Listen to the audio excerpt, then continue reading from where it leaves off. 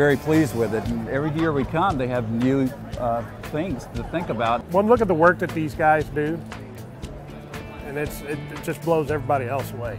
So it just gives us an idea of, you know, like I said, different things we can do to make our backyard look even better.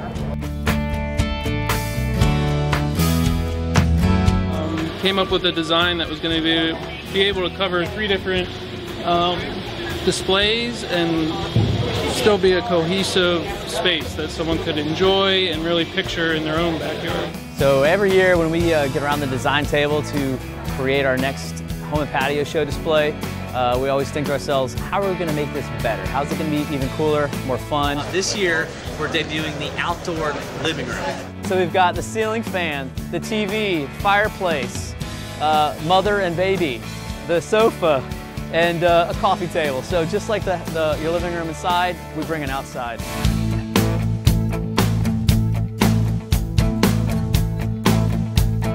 Winning 5 years in a row is pretty crazy. I will say it's not really about the award, it's not about winning. To us, it's just the fact that we've outdid ourselves even again is pretty freaking awesome.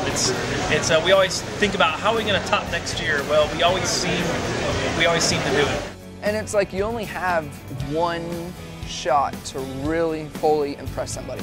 So it's like the way the way that I kind of think of this is if we're putting this much time and effort into a temporary display for only 4 days, imagine what we could build permanently in your backyard. We've just always dedicated ourselves, and that's really how we got to where we are today.